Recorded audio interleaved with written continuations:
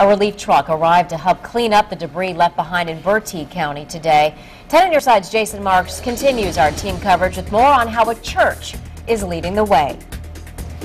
Here in Asketville Bethel Assembly of God, relief efforts are underway. You can see they started collecting clothes, other items over here on the table that would help a family get back on the feet. Pastor says it's something small, but it's something that will go a very long way. It's an assembly line of relief at the Assembly of God. Neighbors loving thy neighbors. Communities all just jumped in, all the area churches and community, and food's coming in, water. After the storm, only Asketville Bethel had power.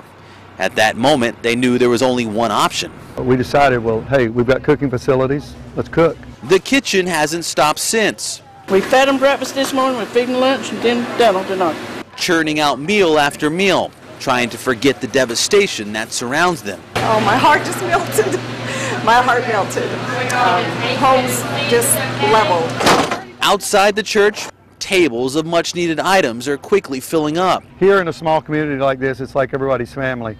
And when one part hurts, we all hurt. Helping the healing is disaster relief organization Samaritan's Purse, which pulled into town last night. When they heard about the disaster over here, they sent a crew over and they will assess the situation, get volunteers coming in. They have on their own equipment. Together, even in the face of overwhelming circumstances, they plan to rebuild. It's something like, I don't know where to start, but you whatever your hand finds to do, you do it.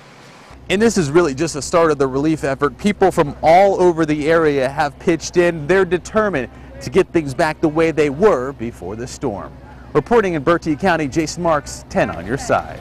And the Red Cross also spent the day in Bertie County passing out supplies.